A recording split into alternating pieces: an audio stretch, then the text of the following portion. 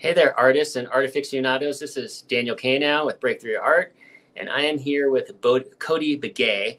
Cody is a Navajo artist who lives in Window Rock, Arizona. We met a few years ago when I was teaching at Telluride Mountain School, and we did a collaborative mural project in 2020 and 2021. And now he's teaching from there at St. Michael's School to Window Rock High School, and also an excellent artist. Welcome, Cody. I'm very glad to be speaking with you today. Hi, Daniel. Good to see you again. Good to see you too. Hello, guys. Cody, tell me as an artist and as an art instructor, art professor, art teacher, why is making art so important for you, for yourself, and for what you do for others? Art is a creative way of thinking and feeling and just getting, um, it could be therapeutic too, I think. And that's how I'm approaching it now uh, at my age and just with my experience um, and that's where I'm at right now with art. Can you tell me more about that therapeutic aspect of what art does? I think it's just getting your mind off of negativity and whatever's going on throughout the world, um, and just a place where you're doing something and concentrating on one subject and not letting your mind wander, but you're more of what's going on. You're pretty much aware of what's going on right now, right here. So that's how I feel about art. And you have a very unique perspective as an artist being Navajo and teaching. How does your Navajo culture influence your personal artwork? Um, It's it in a way it's all about the stories behind the Navajo culture and with animals and landscape, and but I try not to get too cultural. It's just I'm just kind of like just brushing on the surface, I guess you could say, on the cultural aspect, but it does play a role. And um especially the locations of these areas on Navajo Nation, and what animals symbolize, what, and it gets pretty deep within the Navajo roots of as far as the culture aspect. But like I said, I'm just barely brushing the surface of that, and there's a lot to learn in my culture, and I'm still learning a lot. And but yeah, I mean, I grew up here on the Navajo Nation, and um, there's so many stories tied to the landscape and animals and people, where we come from, our language, and where we're at in the universe. So it's a lot to learn, and I think as an artist, it also makes me learn a lot about who I am, more of a self realization and a reflection of where I come from. Wonderful. You talked about brushing the surface with storytelling. You have this beautiful painting behind you, and growing up on the Navajo Nation, how did you get so inspired to create work that kind of blends with more contemporary type of painting? You have a landscape, yet you have this kind of very narrative story with it. Is that something that you learned yourself, or that you kind of did a blend, like incorporating different traditions in order to create storytelling that ties into like landscape painting, but with narratives of animals? Um, yeah, it's combining a lot of styles. It could be a little bit of surrealism and as well as it's a little bit more playful too. And I have fun creating these landscapes, but I also have, the animal painting here with the horse. Um, it's a little bit more, realistic, and I just like that approach between both, and I just have fun with it, creating these artwork, and yeah, and it could be, combining two different worlds, I guess you could say. And with my culture, that's how we adapted in history. With colonialism and today, and how we have diversity, and um, it pretty much symbolizes that. My art symbolizes that. Um, but like I said, I usually have fun with these types of paintings with a little surrealism in the landscape and more of a realistic animal. And just recently, I've been, enlarging these animals and playing with the perspective and, the foreshortening, and also just making the subject matter a little bit more massive, but not overtaking the landscape. It's a beautiful painting that I'm seeing behind you. Can you tell us more about this painting in particular? The horse with the buttes, and there's so much going on. I love that, like you were saying, this blending of realism and surrealism and storytelling. I'd love to hear more about this painting in particular. So with this painting behind me, as you guys can see, this is a spider rock here in Canyon de Chelly in northeast Arizona, and this is a site that um, Navajos have a lot of stories in, and it could be cultural, and it could be also with the colonialism. For the culture part, Spider Woman lived here, and Spider Woman is part of the story in the Navajo culture, and how she has ties to weaving, Navajo weaving, and to me that I kind of go more on that um, type of storytelling with how it influenced me, and so for me, my I have grandparents and family who weave with wool on more of a textile, and so that's what this represents, as far as the spider rock with Spider Woman, and um, and then with the horse, the story behind that is more a little bit more personal with my background in growing up more on a ranch, and my family raising horses. And again, I kind of had these. I'm just, I guess, in a way, I'm just, it's a self reflection of who I am, and how I'm bridging, two different things, and balancing maybe two different types of cultures, and it could be Western, and it can be Navajo culture, and it's just, I guess, in a way, living between both worlds and having that advantage, and there's so much that goes beyond the story behind a horse, and the story of Spider Woman. Um, And the horse is so massive in scale that it has, you know, it's larger than the buttes themselves. It could be what, 100, 200 feet tall.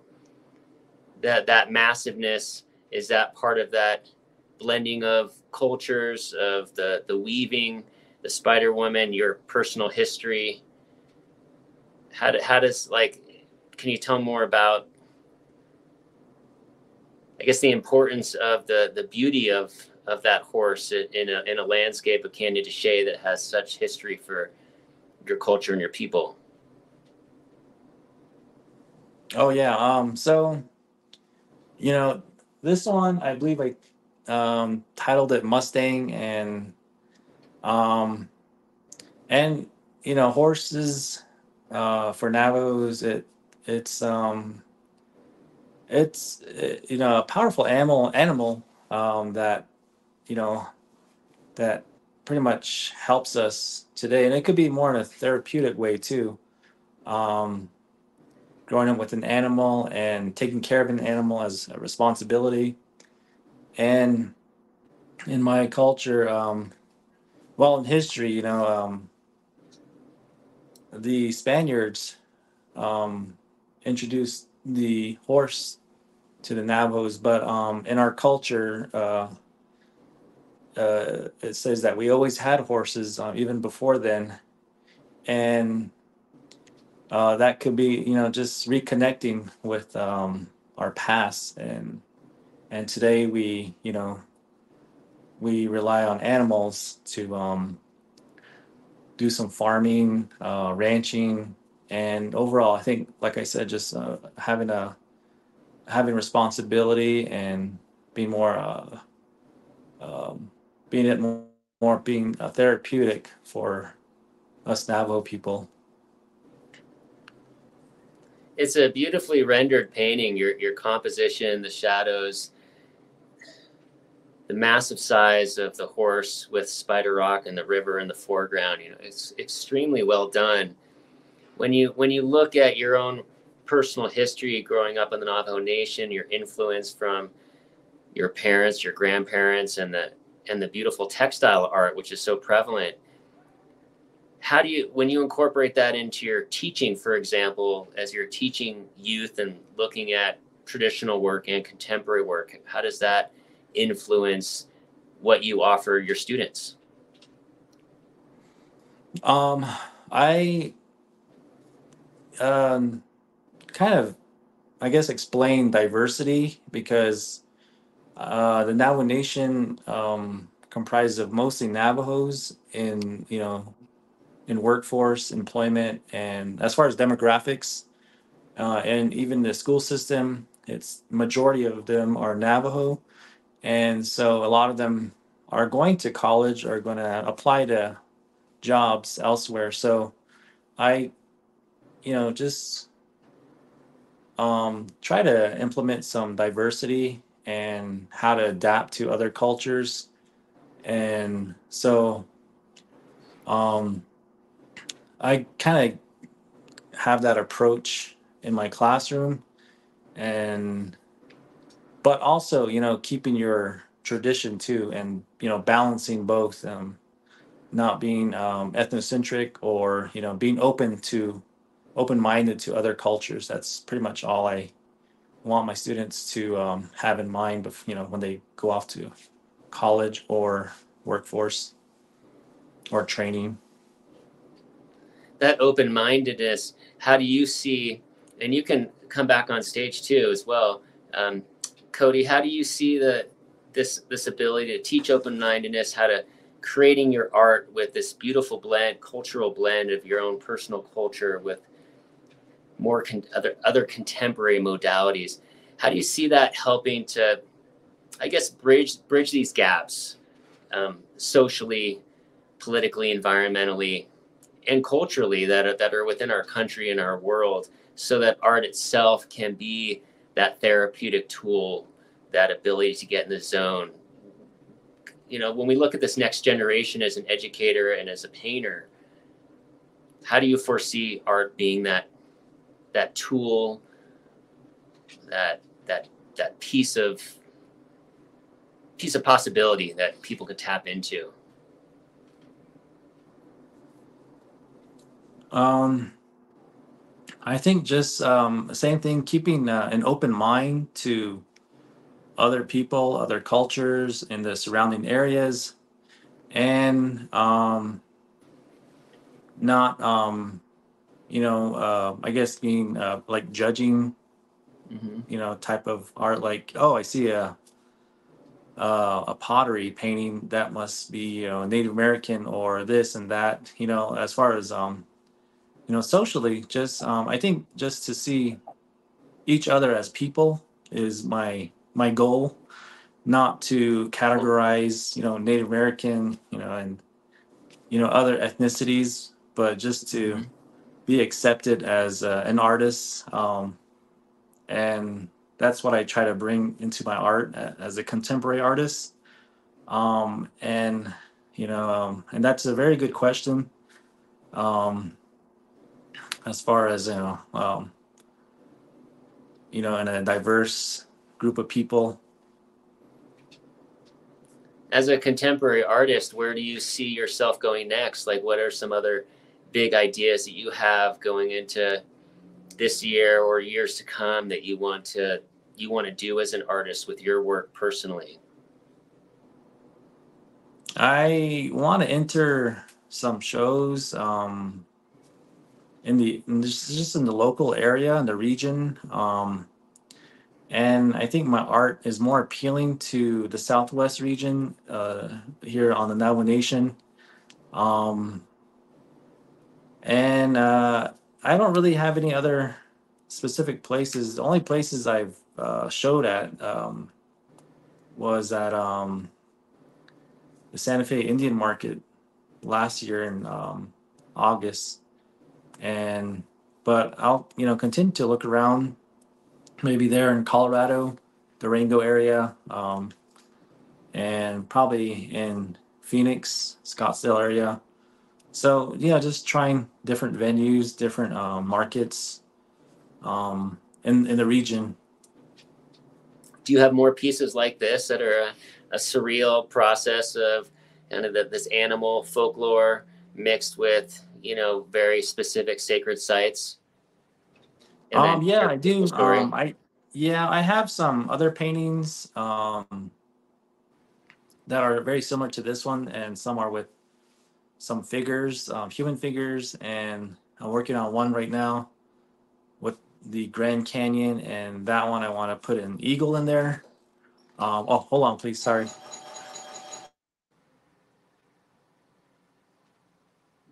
All right, he's got some beautiful artwork. It's really impressive to see this landscape, this surreal perspective, this Mustang in a sacred site of Spider Rock.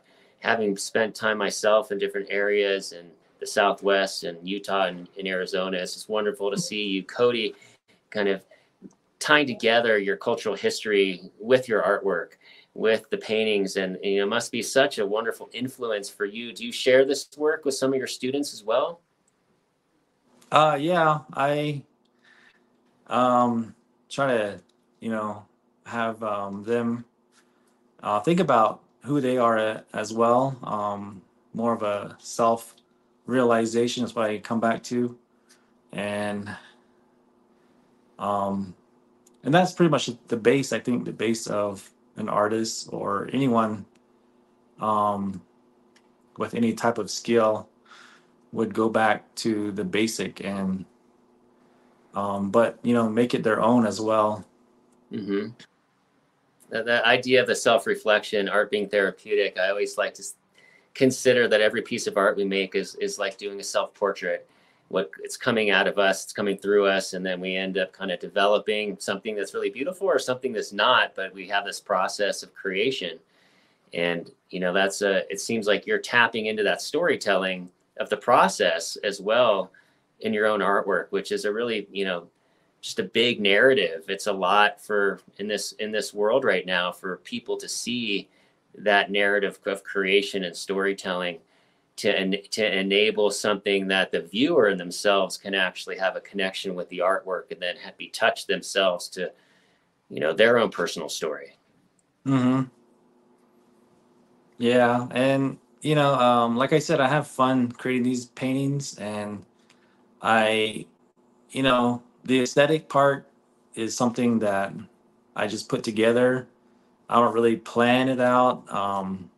I try to just, get the work on there, and I get ideas, as I'm going along, and um, So that's usually how my process works. But it's, everything. It'll Some ideas will change on the process, and I think that's just the creative process, and having I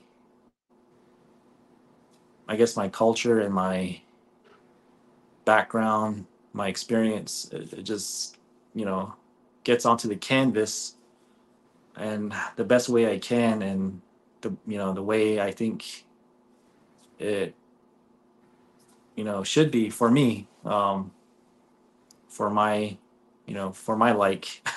Mm-hmm. Well, excellent, excellent. Cody, do you have anything else you'd like to share about your process, about your knowledge as an artist, about your um, the subject matter, your students, your school, your culture, anything that you'd want to share further that we haven't talked about? Because it's been a great pleasure to speak with you and hear about what you're doing. And please do say anything else that comes up for you right now. I just want everyone to be creative, whether it's painting, sculptures, writing, um, anything creative, just creating something, and it doesn't have to be for sale, doesn't have to be for work. Just create something for a few minutes to an hour, and you'll probably feel a lot of relief afterwards. And like for me, I try not to shoot for perfection.